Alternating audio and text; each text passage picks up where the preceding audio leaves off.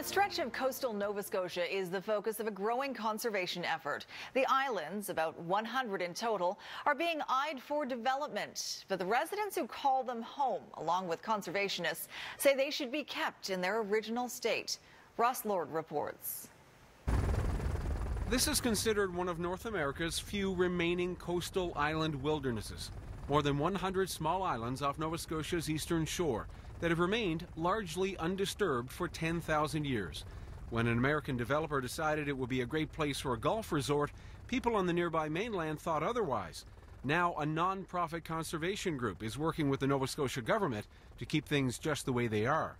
To be able to protect something of this size and of this scale, particularly with such close proximity to an urban centre of Halifax, which is really only about an hour away, is pretty rare in North America now, particularly in southern parts of North America. The islands cover 7,000 acres of land and include 120 species of birds, a section of rainforest, and even white sand beaches, a dreamscape for wildlife researchers. So the assurance that these islands will not in the future be changed makes them, from a scientific point of view, potentially very valuable. The Nova Scotia Nature Trust has raised $4 million for things like survey work, management plans, and purchasing islands from private owners. With help from an anonymous donor, it hopes to reach the $7 million mark.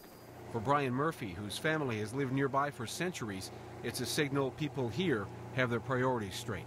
The big thing is that it'll enable all the local people, the residents, to use this as they always did, and their children to come. Long-term possibilities include using the islands as an eco-tourism attraction, cherished from a safe distance. Ross Lord, Global News, Halifax.